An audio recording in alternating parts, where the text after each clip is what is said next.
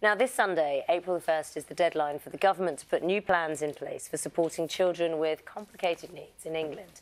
The minister responsible has told this programme it is on target. But we've learned that a third of councils have told the government they can't afford to pay, and there are serious concerns about funding. Jamie Cubbin has more.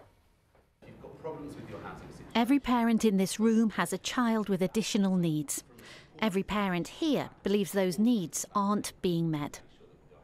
You've just had to fight and fight. I've had to fight and fight and fight and fight and keep on fighting. Many parents say without the right support, their child has been excluded from school. On numerous occasions, to the point where I couldn't maintain my job. You've lost your job? Yes. You've lost your home? Yes. Because you believe your son wasn't getting the right support? Completely. Completely. And there are parents here who say they have paid a heavier price still. Just ultimately exhausted from years of caring for a child without adequate support, really. I was completely... You had a breakdown? Yeah, I had a complete breakdown. Yeah, absolutely. There's no other word for it. I was completely... I was suicidal. To choose between different courses. But the system which will be in place come April the 1st was designed to be so much better. Easier for parents, more support for children. Yet every parent is here in Hackney today for legal advice because of problems with the new education, health and care plans.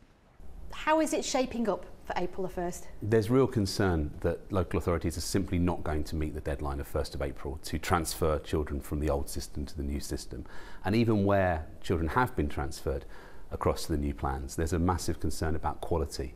And some of the plans that I've seen have been very rushed and are really no improvement at all. With a special needs statement, these proposed cuts directly affect me. There have been protests here in Hackney because of 5% cuts to SEND budgets, with the real risk of more to come. Parents say they are fighting for their children's rights. And it's a fight with you guys? Well, I'd like to say that actually it's a fight that we want to work with the parents, work with the children on to actually take to government. Hackney Council has seen a 34% increase in the number of children requiring statements, and yet funding is still frozen at levels going back to 2011. That just can't be right. Thank you so much. Now, the Department for Education has told us that almost a third of local authorities in England have written to them to say they will not be able to pay for their SEND children under a new funding system which comes into force in April. I have pledged to you that I will continue to look at the statistics to understand why a handful of local authorities are having problems, the minority. A third of local authorities telling you they cannot meet their obligations is a significant sum. It might not be a majority, but it is a huge number. Majority of councils are coping. We are investing, we're not cutting. We're investing £6 billion by 2018-19 in special education needs and disabilities. No cuts for SEN! There is more money, but there is far, far more demand. Hackney is just one of many organisations which have written to the government to say this is a crisis. And Jane's here with us now. Jane's really interesting hearing kind of terminology around this. Yeah. So the minister there describing it as a handful. Yeah. You correcting him, saying this is a third. There's a lot of people affected. Your case study was in Hackney, wasn't it? But it's all over the UK. Yeah, so let me explain a bit more about this third of the councils that have written to the government saying we can't afford to make ends meet. So this new funding formula for schools comes into place in April.